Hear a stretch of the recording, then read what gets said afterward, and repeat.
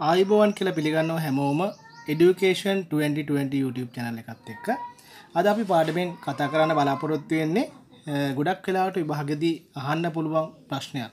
ප්‍රධාන ප්‍රශ්නයක් ගැන තමයි කතා කරන්න බලාපොරොත්තු වෙන්නේ. ඒ තමයි Acute Myocardial Infarction කියන තත්ත්වය. අපි AMI කියලා කෙටියෙන් හඳුන්වන පුළුවන් Acute Myocardial Infarction කියන තත්ත්වය. අපි මුලින්ම බලමු මොකක්ද මෙන්න මේ වචනේ තේරුම කියලා. අපි දන්නවා මම වලට කලිනුත් කියලා තියෙනවා අපේ heart එක රුධිරයෙන් පිරලා තිබ්බට මේ heart එකට මෙන්න මේ පිරලා තියෙන රුධිරේ ප්‍රයෝජනට ගන්න බෑ. ඒකෙන් heart එක රුධිරය සපයන්න විශේෂයෙන් සකස් වෙච්ච coronary artery system එකක් heart එකේ පිහිලා තියෙනවා. ඉතින් මෙන්න මේ ප්‍රධාන coronary artery දෙකකින් තමයි heart රුධිරය සපයන්නේ. අපි එකක් දන්නවා RCA කියලා. අනිත් එකට කියන්නේ LCA කියලා. RCA කියන්නේ right coronary artery, LCA කියන්නේ left coronary artery. එතන මේ left coronary artery ශාඛා දෙකයි. left anterior descending artery සහ left circumflex artery කියලා. එතන මෙන්න මේ coronary artery ප්‍රධාන coronary artery කාරී ඒ ශාඛාවක හරි රුධිර කැටියකින් අවරෝධනය වුණොත් මේ රුධිර කැටියකින් මෙන්න මේ coronary artery එක අවරෝධනය වුණොත් මෙන්න මේ අදාළ පේශි කොටසට රුධිරය සැපීම ඇන හිටිනවා. එතන මෙන්න මේ පේශි පටක ස්ථිර විනාශීමක් ඇති වෙන්න පුළුවන්. මෙන්න මේ තත්ත්වය තමයි අපි කියන්නේ acute myocardial infarction තත්ත්වයක් කියලා. ඉතින් acute myocardial infarction තත්ත්වයක් කියන්නේ මොකද්ද?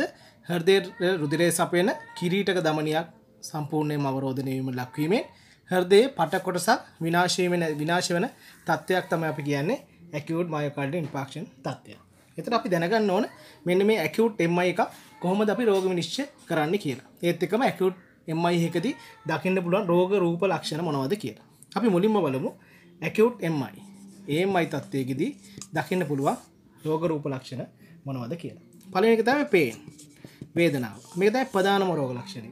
නමුත් වේදනාවක් රහිතව MI එකක් වෙන්නත් පුළුවන්. අපි මේ වගේ MI එකකට කියනවා silent MI කියලා. ওই දියවැඩියා වගේ ස්නායු පද්ධතියේ දුබලතා එක මේ තත්ත්වය ඇති වුණොත් වේදනාවක් නොදෙනේ වුණත් MI තත්ත්වයක් ඇති වෙන්න පුළුවන්. ඒ වුණත් බොහෝ දෙනෙක් MI එකක් එක්ක එන්නේ වේදනාවක් සහිතව.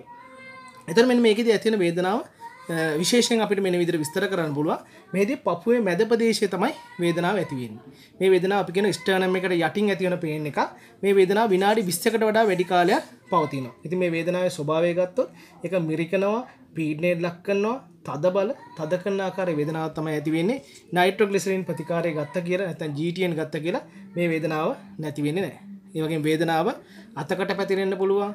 ඒ වගේම දතකට පැතිරෙන්න පුළුවන්, බෙල්ලට පැතිරෙන්න පුළුවන්, වම් අතේ හතරන පස්සන ඇඟිලි වලට පැතිරෙන්න පුළුවන්, දත් වලට පැතිරලා දතේ කැක්කමක් විදිහට මෙන්න මේ ආකාරයේ ඕන විදිහකට මෙන්න මේ වේදනාව ප්‍රසන්ට් වෙන්න පුළුවන්. ඉතින් මෙන්න මේ වේදනාව තද බල වේදනාවක් විදිහට තමයි ඇති වෙන්නේ. ඒක තමයි ප්‍රධානම ලක්ෂණය. ඒතකොට MI වල ප්‍රධානම රෝග ලක්ෂණය තමයි වේදනාව.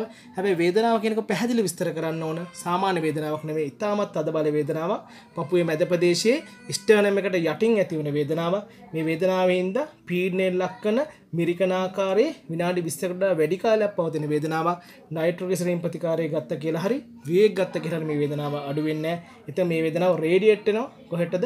හනු වලට යන්න පුළුවන්, උරහිස් වලට යන්න පුළුවන්, බෙල්ලට යන්න පුළුවන්, වම් අතේ හතර පස්සේ ඇඟිලි වලට යන්න පුළුවන්, දත් වලට මේකට පැතිරෙන ආකාරයේ වේදනාවක් තමයි ඇති වෙන. ඒතර ප්‍රධානම ලක්ෂණය තමයි වේදනාව කියන ලක්ෂණය.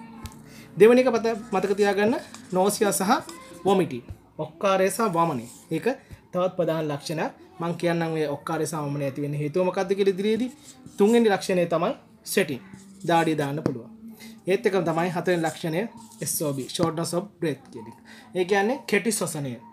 එතකොට MI රෝගියෙක්ගේ දකින්න පුළුවන් ප්‍රධාන රෝග රූප ලක්ෂණ හේවොත් මොනවද? එක තමයි වේදනාව, දෙක තමයි වමනේ හෝක්කාරය ඇති වෙන්න පුළුවන්, දාඩිය දමනවා, කෙටි වේගවත් ශ්වසනය. මෙන්න මේ වගේ ප්‍රධාන රෝග රූප ලක්ෂණ අපිට MI රෝගියෙක්ගෙන් හඳුනා ගන්න පුළුවන්.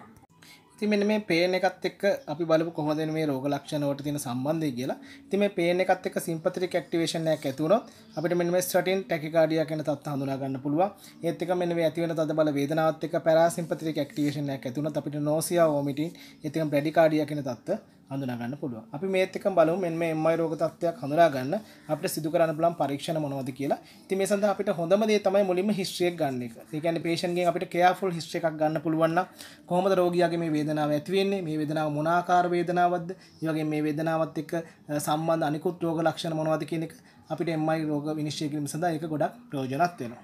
ඒ වගේම දෙවෙනි දේ තමයි ECG. ECG කියන්නේ ප්‍රධානම රෝග විනිශ්චය පරීක්ෂණය තමයි ECG කියන්නේ ඉලෙක්ට්‍රෝකාඩියෝග්‍රෑම් කියලා කියන්නේ. ඉතින් මේදී ECG මගින් අපිට ST segment elevation තත්ත්වයක් මෙන්න මෙහිදී හඳුනා ගන්න පුළුවන්. මෙන්න මේක ST segment elevation තත්ත්වයක් මෙන්න මේ අනිකුත් රෝග ලක්ෂණات එක්ක ඇතුණාන් පස්සේ අපිට ඒක MI එක කියලා රෝග විනිශ්චය කිරීම සඳහා භාවිතා කරන්න පුළුවන්. ඉතින් මෙන්න මේකෙදි ඇතිවන ලීඩ් එක අනුව මේ MI එකට භාජනය වෙච්ච හෘදයේ බිත්තියේ කුමන කොටසද කියන එක පවා තීරණය කරන්න පුළුවන්. ඒත් මේ සඳහා මේ ගොදුරු වෙලා තියෙන කොනරි ආර්ටරි පවා අපිට තීරණය කරන්න පුළුවන්. උදාහරණයක් විදිහට අපි හිතමු කිසියම් ECG එක L2 L3 AVF කියන ලීඩ්ස් වල මෙන්න මේ ST segment elevation තත්ත්වය ඇති වෙනවා. අපි ඒකට කියනවා මේ මෙන්න මේ කොටස් තුනෙන් නිරූපණය වෙන්නේ heart එකේ inferior wall එක. ඒතර ඒ වගේ MI එකට අපි කියනවා inferior wall MI එකක් කියලා. ඒතකොට එහිදී ප්‍රශ්නෙට ඒ කියන්නේ අවරෝධයෙන් ලක් කරලා තියෙන coronary artery RC right coronary artery තමයි අවරෝධයෙන් ලක් කරලා තියෙන්නේ. ඉතින් මෙන්න මේ ECG කියන එක ප්‍රධාන රෝග විනිශ්චය පරීක්ෂණයක් විදිහට අපිට වැදගත් වෙනවා. ඒක තමයි මේ blood test කියන ඒවා. ඉස්සෙල්ලා අපි රුධිර පරීක්ෂණ යටතේදී මේ creatinine kinase enzyme කරා.